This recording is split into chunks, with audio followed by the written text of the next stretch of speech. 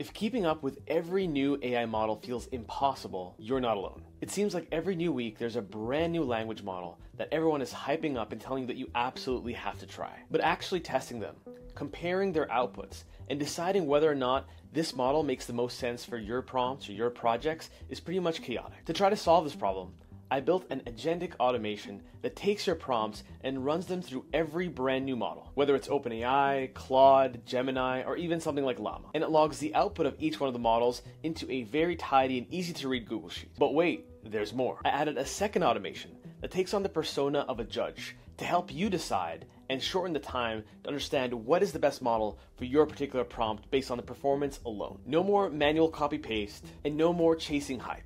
Just a list of the models that actually work the best for your particular use case. In this video, I'm going to walk you through both automations so you can focus on the performance instead of the hype and the benchmarks. If you're tired of testing every shiny new model that doesn't end up actually moving the needle, this will help a lot. Let's get into it. Before we walk through the automations, let's actually see these automations in action.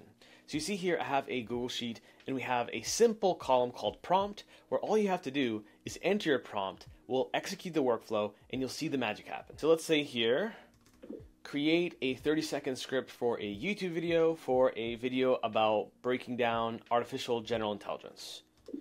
And then we'll just put that here and I'll just wrap the underlying column just so it looks a little bit better. So let's do this and this. There we go. Then all we have to do is go and run our first handy dandy automation. We'll click on execute workflow and we'll see what happens. And in just under 5 minutes, this finishes running. And if we go back to the Google Sheet, you'll see here, we have pretty much every single model, at least mainstream model that's out there, with its draft of our prompt. So we could go through all of this and assess which ones do the best out of the box, especially given the fact that our prompt is not that sophisticated, but overall it'll give you a really good pulse for how each language model behaves. And to make it easier to navigate, you can just double click on each one of these and see exactly which model and which version and date of that model that it's using. So if you can see right here, we have OpenAI o3 Pro, and if we double click this and you scroll down, you'll see that the way it structures the script is a bit different from, if we take another random one, let's say Google Gemini 2.5 Pro, it will have some commentary at the beginning.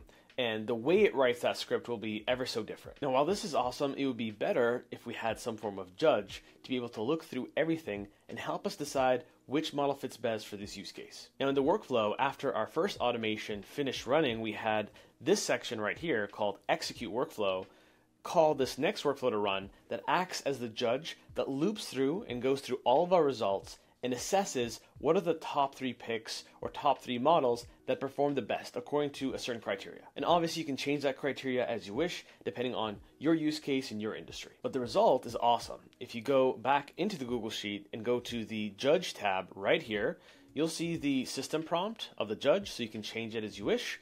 And then you'll see right here the underlying prompt we sent over, as well as the response. And the response looks like something like this, where it says, based on the provided outputs, the top 3 models for generating concise, engaging 30-second YouTube scripts are, in this case, it chose GPT-4, Claude 3.5, and Gemini latest versions, and it walks through why. Now, obviously, you can skew the system prompt by saying, hey, only choose these kinds of models or only choose free models, because the entire automation here is using something called OpenRouter, which has access to pretty much every single model that's out there. And since it has a combination of both closed source language models like OpenAI, Claude, and Gemini, as well as open source like Llama, Qwen, as well as Mistral, then you can actually assess, can I get away with open source models? So you can even tell it, try and only pick from open source or only pick from closed source or one of each. And that's what makes this so potent, is that you can keep adding more and more prompts. So we could run this again in sheet 1 for as many prompts as we want. And we can go to the next row, write another prompt, run it. And the automation is smart enough to be able to go through every single model that OpenRouter has and see whether or not there's a delta, meaning a brand new model that it doesn't have in our current columns. And then it will add that column and then run it for the next row and the next row. And in case you wanted a log of every single model that was ran, you can click on models right here. You'll see the underlying prompt we sent over, as well as every single model that it went through. So whether or not you want to look at it column-wise or row-wise, you'll be able to see here very quickly the span of different models that it tested. And with that, let's jump into the first n8n automation to see exactly how it works. Before we go node by node, let's look at what the automation does at a high level. So purpose, we know it, we want to be able to test different AI models with the same questions. So in terms of the trigger, it runs on a schedule by default. You can change this to be triggered by you entering a brand new row or maybe a brand new prompt, and then it runs. So by default, we set it to this just so I can manually run it and test it very easily. The next is you get the test questions or prompts from the Google Sheet. So that's step number 2. Then we check if there's previous tests, meaning we look up which AI models were already tested to not have to rerun that over and over again. And this helps us avoid wasting time on running the same thing multiple times and more so spending from our OpenRouter API credits. And on that note, if you're not familiar with how OpenRouter works, if you go to their docs and you go to sign in, you'll be able to go to your settings right here, go to credits, see how many credits you have in your account.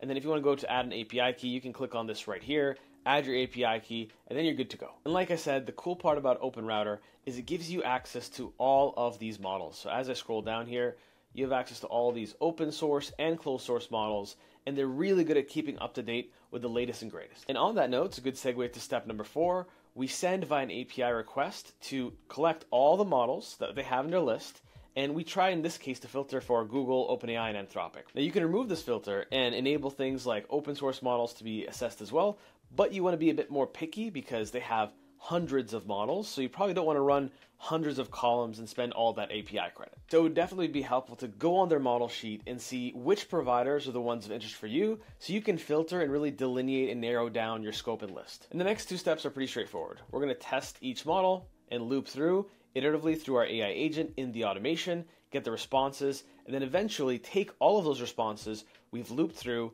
and save them to the Google Sheet in the right columns and in the right tabs. So starting off, we have a schedule trigger, and in this case, our schedule trigger is running at midnight. You can make this whatever you want by changing the days or the days between the triggers, or if you want to be able to run this weekly, you could change it as well to every week or every month. It depends on what your cadence is and how often you want to reevaluate your specific prompts against different models. The next one is we obviously want to get the prompt from the Google Sheet itself. So we read the sheet and we retrieve the latest prompt from the latest row. And this next node is probably the most important one. It loops over the items, meaning it loops through every single model and puts it through the agent over and over again until we've reached the end of the models that we care about. And if we're running the same prompt again, we want to make sure that we're adding net new columns and not repeating the same prompt against the same models over and over again. Now the next steps are aggregating all the models we have and then sending a request to OpenRouter via API to list every single model they have. And if we double click this node,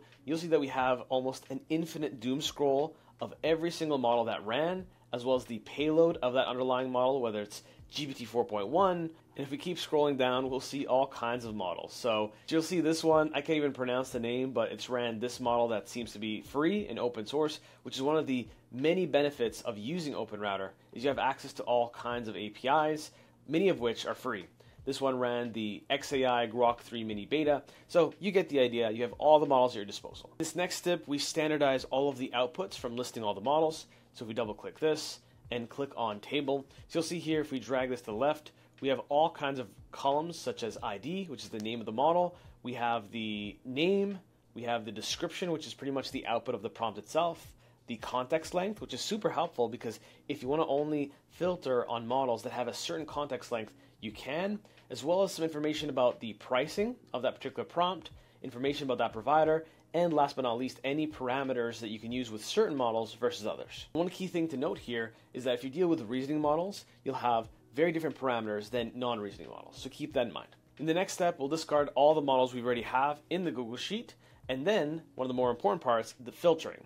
So in this case, we are delineating and filtering out anything that does not contain words like Anthropic, Google, or OpenAI. And again, you can keep adding your delimiters or remove these or just say, I want all Anthropic models or all Google models or all OpenAI models. And this next part here is the part where the automation spends the most time, where the AI agent is speaking to the OpenRouter chat model, taking the singular prompt we've processed and running it through every single model that we've now filtered on. If we open this up, we don't have any custom prompt. It's just taking the prompt we're processing from our original input, and then the result is each and every one keeps looping until we get to the end of the list. Then we extract the models we have, we add the model outputs to the sheet like we saw before, and then we add the models to the use sheet. And the next two steps are adding the model outputs as well as the columns to the sheet and making sure that if there are no columns that we write them, and if there are columns we don't overwrite them. And once this automation is done running overall, it knows to go to the next step, which is to invoke the next workflow we'll go through right now. Now for the second workflow, we have the entry point right here,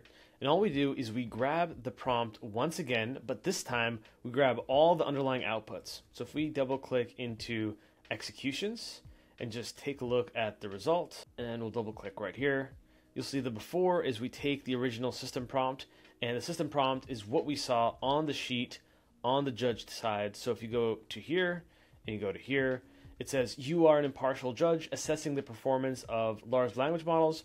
Recommend a short list of 3 top LMs. Then you can make this 6, you can make this 1, whatever you want. You can just experiment and see what fits the best. If we go back here, all we do is we grab all the columns that we generated, and then we go to the next step where we jumble them, which is basically we'll take those columns. If you go to the left-hand side, we basically transform this structure into this structure, a more tabular format, so it's easier to feed into the underlying language model. And then if we go into the next step right here, we'll double-click, and you'll see that we have the following prompt, which just says, we tested different model responses on a single prompt. The prompt we tested on the model is, then we insert the prompt right here.